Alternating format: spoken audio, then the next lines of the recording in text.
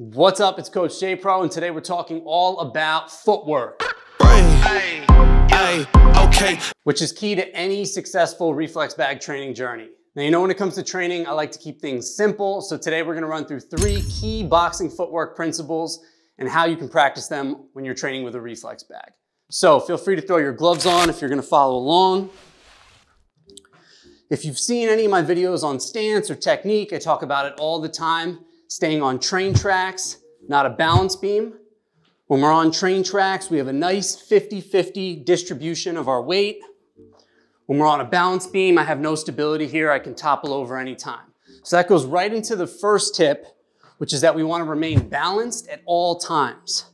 So the entire time we're moving around our bag, and we can practice now, I'd hold off on throwing punches. We want to remain in this train track position.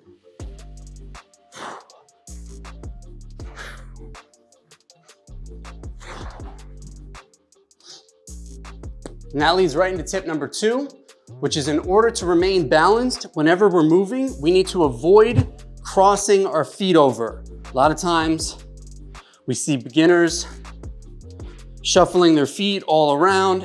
And the way that we incorporate this is that the direction that we're moving is the foot that moves first.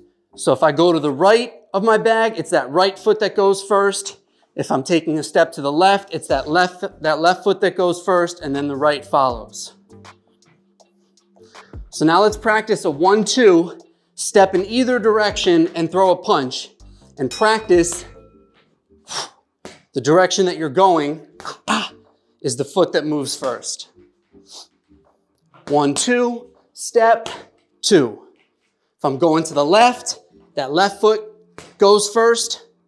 If I'm going to the right, that right foot moves first.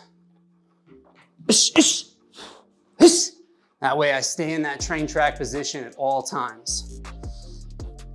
And the third principle is we want to keep the weight nice and balanced on the balls of our feet, which means we want to avoid being flat-footed. We keep the weight on the balls of our feet. This allows us to start moving around a little quicker. I'm always ready when I'm on the balls of my feet.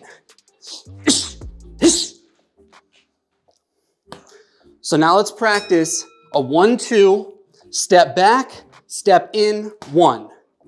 Keep the weight on the balls of our feet. Remember, we throw that 1-2, we move back first with the right leg, if you're a righty, and then we step in with the left leg. So it's gonna be a 1-2, step back, step in, 1.